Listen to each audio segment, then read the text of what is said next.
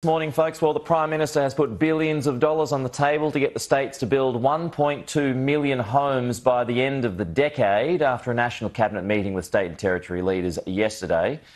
Joining us live now is the Shadow Housing Minister, Michael Sukkar. Michael, good to see you. Thanks for your time this morning. So we've got a sweetener there for the states and the councils as well. What do you make of it?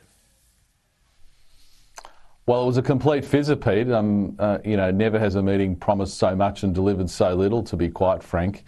In essence, if you're a struggling renter or you're struggling to get a deposit together for a first home or you're struggling with a skyrocketing mortgage, nothing that was said yesterday would be making you feel any better. There's no concrete plans. There's no identified projects of where new homes will be. So it was the sort of meeting you have when you need to deal with a political problem to be seen to be doing something without actually delivering anything. And the most galling part, Pete, is sort of the headline of the meeting is this new aspiration of delivering 1.2 million homes over 5 years.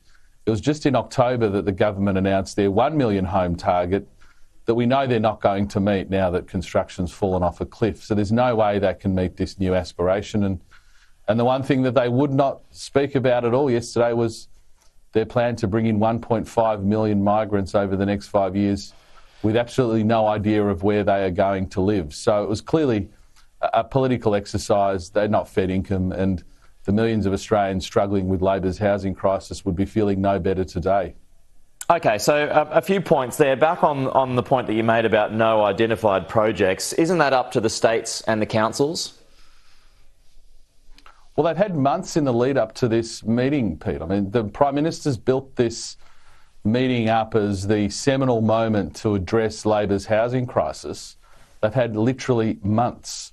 Why don't we have an outline of exactly where these proposed homes are going? What are the projects? Who are the partners? Who's delivering them? What's the timeframes? I mean, if you're fed income, they're the sorts of details you've got to give Australians because, you know, I hate to be a cynic, but we've heard it all before. We've heard it 100 times before. States and local governments talking about ambitious planning and zoning reforms, and guess what? It keeps getting worse. And so all we saw yesterday was just another one of those very empty, broad promises. The way you get outcomes is to make specific promises. What are the projects? Where are they? Where is the new land being released? What are the new suburbs that our cities are going to need? Who's going to build them? Who is the government going to partner with? Who's going to fund them?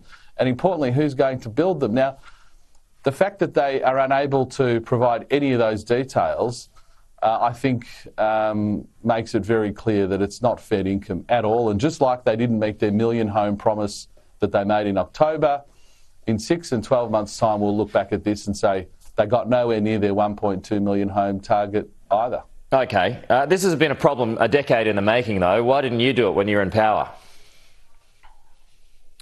Well, if you look at what we did when we were in government and do the comparisons, it's very embarrassing for this government. HIA data, which was just out this week, Pete, showed that in 2021 there were nearly 150,000 detached homes built. Next year they're projecting it will be down to 94,000. That is a massive drop in just 3 years that we've seen occur on this government's watch. So sadly, with housing supply not going forward, not even being maintained at the levels that the Labor government inherited, but going backwards, on every single measure, housing outcomes for Australians are going to get worse. First home buyers are down to their lowest level since the Gillard government. New home starts are down. New home approvals are down. New home sales are down nearly 40%. I mean, the idea that we're in a housing crisis now, Australians need to realise it's going to get a whole lot worse. And what the Prime Minister announced yesterday just locks that in. Right. Just locks in that. But a lot of this is out of his control, though, right? By the year. A lot of this is out of his control. Much of it lies on the states and councils' responsibility, right, to free up more land, to unlock more land, to rezone. Well, he said he was stepping up and taking responsibility for this. He's the one that built up this meeting of National Cabinet. Let's be frank, in nearly every situation, all he has to do is get on the phone to a Labor mate in one of those states and make it happen. Okay. I mean, he has had that opportunity and he said that he would. And so yesterday was so alarming for all of us because, I wasn't expecting a great deal, but even I was pretty gobsmacked at just how much of a fizzer it was. And again, if you're a renter, if you've got a mortgage, if you're trying to save for your first home, nothing you heard yesterday would get you very excited. In fact, depressingly, it just locks in this trajectory of things getting worse and worse. Okay. That wasn't you lighting up the flares in Fed Square, was it, last night, Michael?